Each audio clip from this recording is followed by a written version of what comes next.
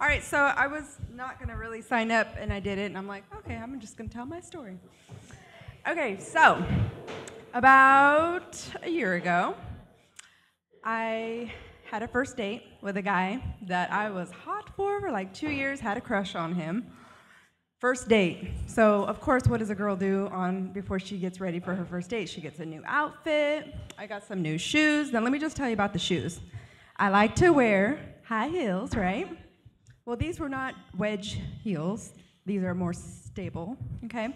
They were like stripper shoes, okay? They had this really tall, super tall heel, and they were hot. They were patent leather black, okay?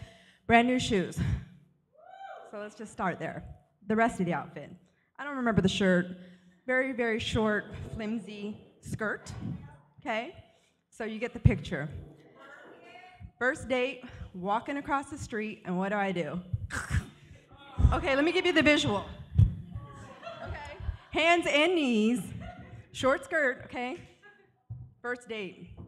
So that's my most embarrassing story. I know it was a big workup, but I'm still traumatized to this day. So that was it.